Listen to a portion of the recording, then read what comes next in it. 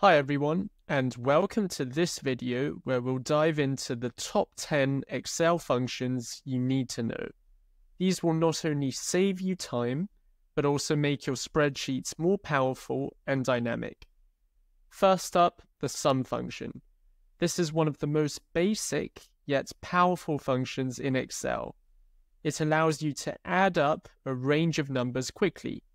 For example, if you have numbers in cells C5 to C10 representing weekly sales, you can use the formula equals sum C5 to C10 to get the total sales for the 6 weeks. As you can see, Excel has calculated the sum of all the values in this range and displays the total. Next, we have the average function, which calculates the mean of a group of numbers. Suppose you have test scores for students in column F. By typing equals average and then selecting the range like this, this will display the mean value of all the scores in this range, providing a quick overview of how the class performed overall. The VLOOKUP function is essential for finding data in a table or range by row. For instance, if you have a table with item names in column I and their prices in column J, you can look up the price of an item by using VLOOKUP. We type equals VLOOKUP. First enter the item we are searching for, which is Apple. Then the range within which we are searching for the item, so we can select both columns, followed by the number 2, which indicates the column number from which to return the value, and finally false ensures an exact match. This returns the price 2, which is indeed the price of an apple. If we change the lookup item to an orange, you can see that the price updates accordingly.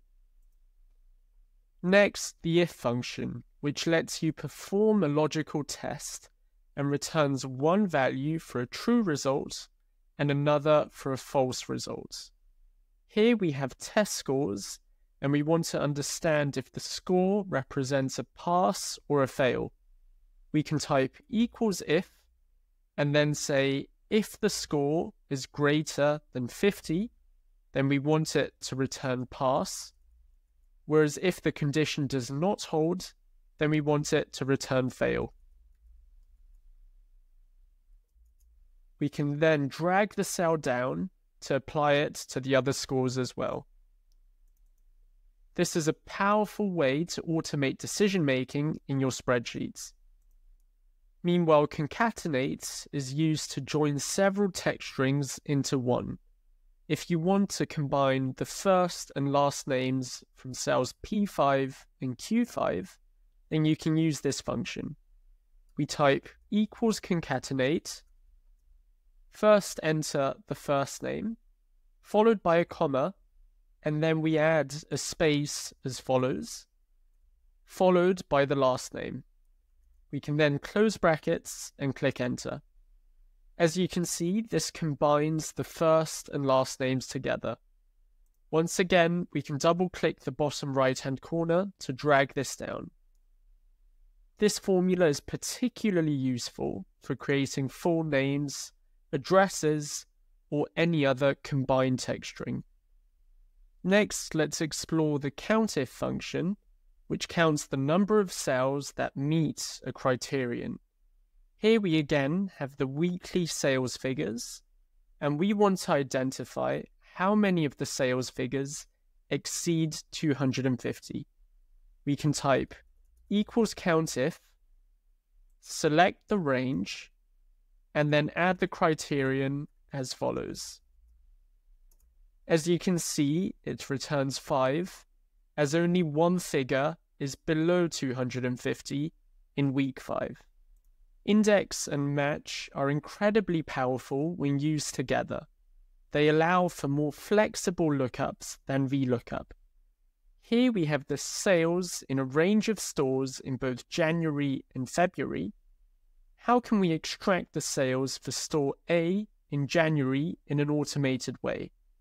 Well, we can type equals index and first select the whole range.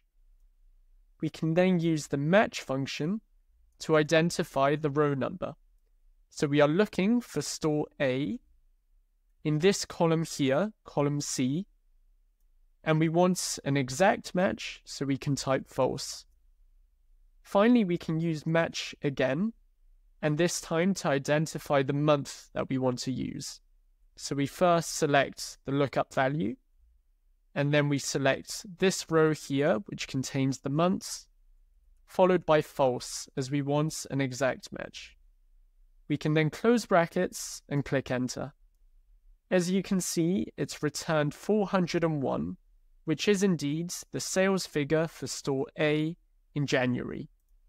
If we change the parameters as follows, you can see that the sales figure updates correctly.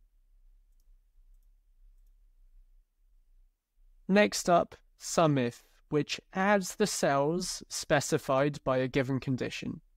For example, we have the profits in a range of regions, but want to find the total profit only in the north. We can type equals SUMIF, first select the regions, followed by the criterion, which is north, and then we can select the sum range, which corresponds to the profits.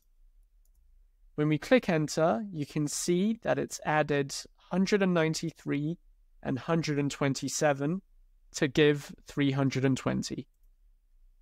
This brings us to the left and right functions, which can extract specific parts of a text string. Here we have a bunch of phone numbers and wish to extract the area code and the last 4 digits. To extract the area code, we can use the left function, and we can type 3, which extracts the first 3 characters. To extract the last 4 characters, we can use the right function, and then we can type 4 to extract the last 4 characters. We can then once again double-click to bring the formulae down. Therefore, these functions are really useful for tasks like extracting area codes from phone numbers or passing out specific parts of a string. Finally, the today and now functions return the current date and time. For example, equals today gives you today's date, and equals now provides both the current date and time. These functions are really useful and handy for timestamping your data or calculating the difference between 2 dates. So those are the top 10 functions you must know in Excel. Let me know in the comments which one is your favorite, and please give this video a thumbs up if you found it useful, and subscribe to the Excel Hub for future Excel tutorials, techniques, and examples.